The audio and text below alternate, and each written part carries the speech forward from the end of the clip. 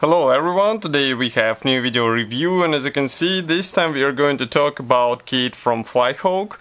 This kit is molded in 1/700 scale and it's a deluxe edition which copies HMS Lens 1941. It's a full hull version, and deluxe edition means actually that we have bonuses in form of metal barrels. Also we have three PE threads, which will come handy for super detailing this small scale kit. And we have a commercial sample here, so it means you will get exactly the same stuff as what you'll see in this video review. We are going to open it and check what is actually hidden inside. Of course, packaging here I would say standard for this manufacturer. As you can see, this is a white box with quite beautiful box art. Here you can see comparison with my hand. Then again here we have short list of the features. On the side you have QR code for the kit info page as far as I can guess. And on the opposite side you can see some other kits from the same manufacturer. We reviewed some of them, so you can find them easily on our YouTube channel or maybe on our website as well. Box arrived slightly damaged due to the post service, so don't be scared by this, but as far as I can understand, everything inside is intact, nothing was damaged, and maybe just a small bend here on this small postcard. As usual, as you can see, it copies box art. And also on the opposite side we have short history note and technical specifications. That's really cool because you can use this thing to place on your work table or maybe on your wall, and it doesn't look cheap. I mean, it's really a beautiful reproduction of the painting on the box art. Okay, next we have assembly manual on the top. Various bonuses here, safety devices, but we are going to start with plastic, and I'm happy to see that we have here some segmentation. As you can see, it's not one whole compartment, we have several areas, and it should preserve parts from the possible damage. It's really cool because otherwise they will just fly around the box.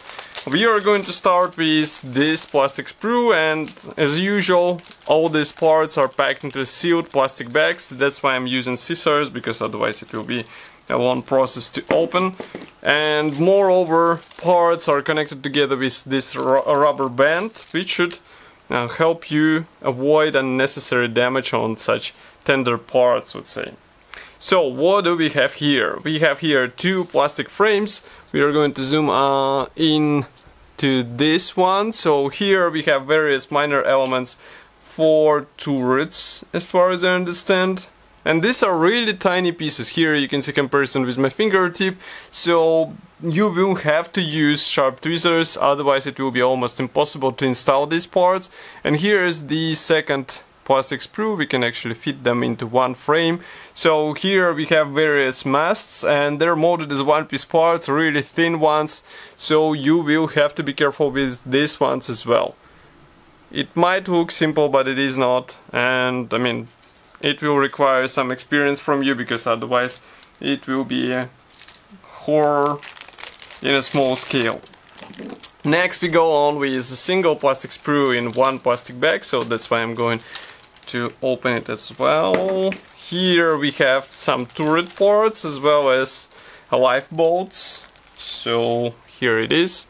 Let's zoom in. I guess there is no need to show this part, so we can zoom in even more.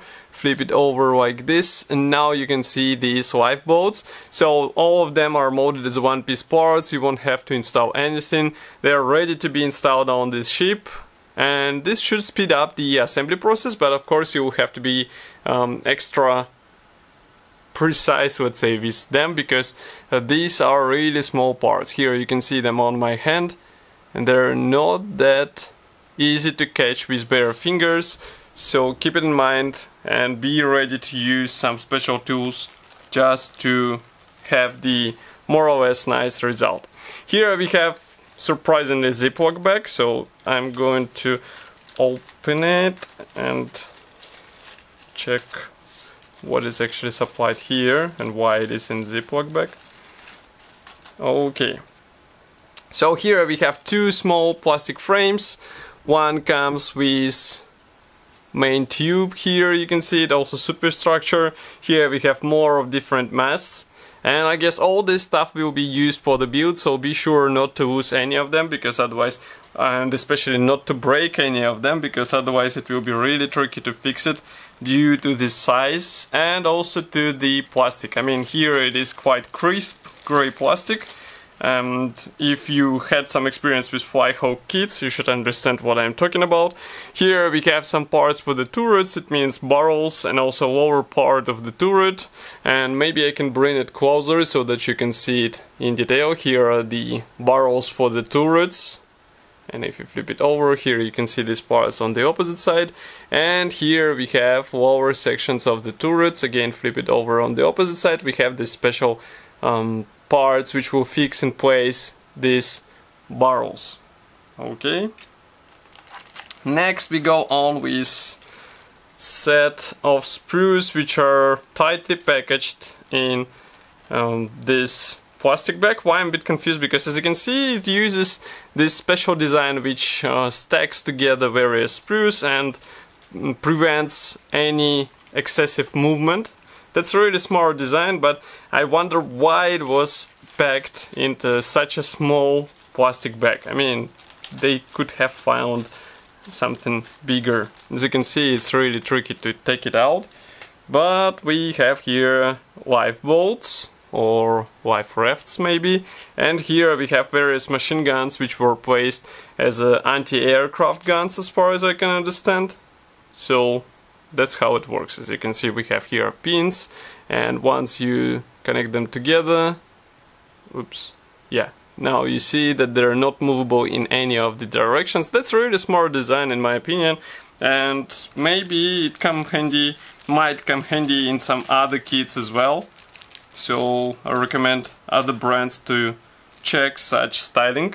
Here we have another example. So here we have masts, also antennas, and some turret parts here.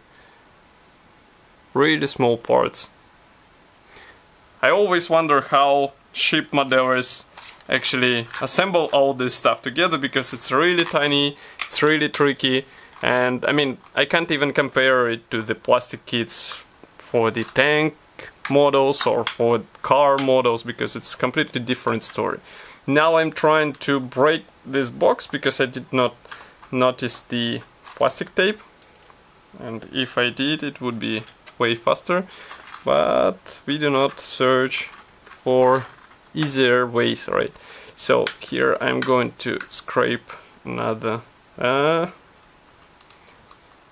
and it tears apart. That's a bad thing, let's say, about the sticky tape, that once you start to tear it apart, it starts to tear in separate sections, and then you end up with small bits of sticky tape here and there. Okay, now I took it off. So as you can understand, here in this small plastic box we have the superstructure, so I'm going to remove it here, and these are various superstructures which will have to be placed on the deck, obviously, and that's really cool that they're molded as one-piece parts. By the way, these are parts for the main turrets, and everything is ready to be installed. Here you can see them from the side, but I still can't imagine how to paint all this stuff. Maybe with sharp brush, maybe with something else. And one more element is left in the box. Here we have this foam thing. So as you can guess, here manufacturer hidden the main hull. Now I'm trying to remove the rubber band. One just broke off and we have one left. And here we have the hull part. So this is a so-called full hull, so that's why we have here deck parts, we have also the hull parts which should be glued together, and the size of the finished model should be surprisingly tiny. I mean, I was expecting something bigger, but here, let me combine it together. Oh, come on. Yeah, now you should be able to see. So here you can see the length of the hull. It's not that huge ship. I mean, it's 1/700 scale, so that's why. And here you can see deck parts and also this middle section. Okay. Still nice to see that it is packed into the foam in order to avoid any accidental damages. Next we go on with this cardboard with decals and P thread, so just give me a second. I'm going to open it and we'll take a look. Okay, so as usual, P thread is attached onto cardboard. Here you can see it. Here we have various railings and also some thin parts for masts, as far as I can understand. And decals are packed into the separate plastic bag, so here they are. Really tiny decal sheet, and as far as I can understand there is only one marking option, I think so. Okay, we will see.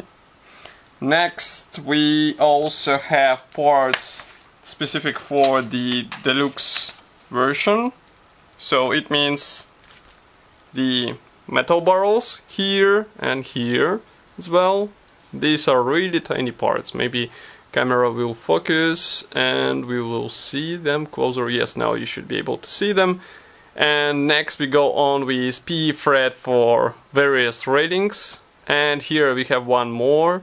So a lot of metal to apply on this ship, and some parts will have to be bent, so I would rather use the special bender tool, because otherwise it will be really tricky to do all this stuff, even if you have two tweezers. I tried it, I know. Here we have assembly manual, so this one is printed in typical Flyhawk format. It means the vertical layout. Here we have parts map. As you remember, history note was printed separately. Here we have safety devices, legend for these signs, and assembly process starts with hull, obviously. Then we continue with turrets on the nose section. Here we assemble the superstructure, we install it onto the main deck, and we already working with P parts, which are shown with blue color. Here on the opposite side you can see again various turrets, anti-aircraft, and the main tube, lifeboats, and all this stuff gets installed onto this superstructure. And next we continue with various masts which will be installed onto the deck. Here we have marking guide with paints chart and one marking option, as I said before. But the interesting thing here is that this manual is for ship kit only, and if you want to install P parts, here in P parts we have this separate manual which will have to be used for all these accessories. So keep it in mind and try to combine all together. I know it's not that easy, not that, let's say, user friendly, but there is no other way, and that's a typical approach for Flyhawk. So that's all for this video review. I hope you enjoyed it. Of course, don't forget to write your opinion here in the comment section below. If you like this video, don't forget to press the like button, subscribe to our YouTube channel, because it will help us greatly. And I will see you in the next video review as usual. Thank you for joining me today. Bye.